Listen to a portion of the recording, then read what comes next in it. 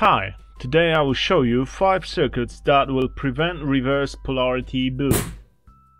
I will explain every circuit and highlight pros and cons. At first, I would like all of you who blew some circuit up to raise your thumb. Thanks! Also, feel free to share with us how costly was your biggest boom. Let's go then! The easiest way to protect your circuit from reverse polarity is to put a diode in series with your load. It's no-brainer. It allows to current flow one way, but it of course won't allow the current to flow the other way. That's how the diodes work. So that's probably the easiest way to protect your circuit from reverse polarity. But what's the downsides of it? The voltage drop of the diode of 0.7 volt or 0.3 on a Schottky diode, it will produce high power loss. Also on low voltage devices, it might prevent them from even starting up. What's the upsides? It's definitely easy to use and it's cheap. It costs you as much as one diode, so yeah, it's easy. The second circuit I would like to show you is a diode in parallel, which is a crowbar circuit. Basically how it works is you put your diode in reverse, so when you connect the polarity right way round, the diode doesn't conduct any current. The fuse must be rated slightly above the normal load, so it won't blow when a normal load is attached. Yeah, but when you polarize it the other way around, the diode starts to conduct and it actually short circuits and blow the fuse. That's how it works. The good point about this circuit is it doesn't have a voltage drop, which means it's no power losses. But the bad points are it requires an additional component, which is a fuse. Another bad point is the fuse basically blows when it's put in reverse, so every time it happens you need to replace the fuse.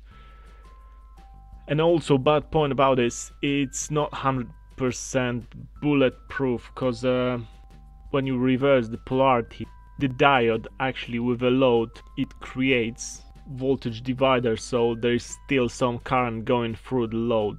That's something you have to have in mind when you're gonna utilize this circuit. Another circuit is bridge rectifier, full bridge rectifier, which will actually work regardless of polarity which you attach to the circuit. It will always produce positive here and the negative here.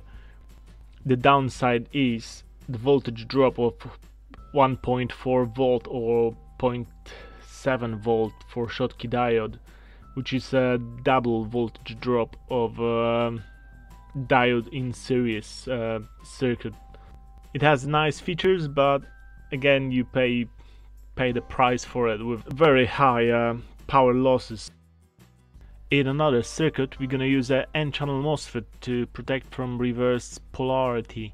This time we're gonna put Nchannel MOSFET the other way round than we usually put it, which means source of the MOSFET is on the actually connected to the load side and the drain is connected to the ground. It's actually quite easy and a quite good circuit. The good point about this solution is very low RDS on, which basically means it's low resistance we put in series with load. The bad point is it might require Zener diode to clamp reverse voltage, and it's not always suitable for measurement circuits which use ADCs or some other measurement circuits, because it actually puts resistance in a ground path. Not all components like it. Also, if we need common ground, it might not be the best solution. You can also use a N-channel MOSFET on the high side, which is on the positive rail, but it will require charge pump to actually activate it, and it requires more hassle. And the last circuit I'm gonna show you is P-channel MOSFET on a high side, which solves few problems which N-channel MOSFET on the low side had, but usually the P-channel MOSFETs are slightly more expensive. Again, we connected the other way around than usual. The good sides, it has a low RDS on, which means low resistance. It's still slightly higher than N-channel MOSFET, but it's not too bad. And the bad sides, it might require Zener diodes to clamp reverse voltage, and they're usually more expensive than N-channel MOSFET. It's not an extensive list of ways to protect your circuits, but I think the ones I show you are most common, cheap, and they do the jobs. If you learned something, please give it a thumbs up. As always, thank you very much for watching, and I'll see you next time.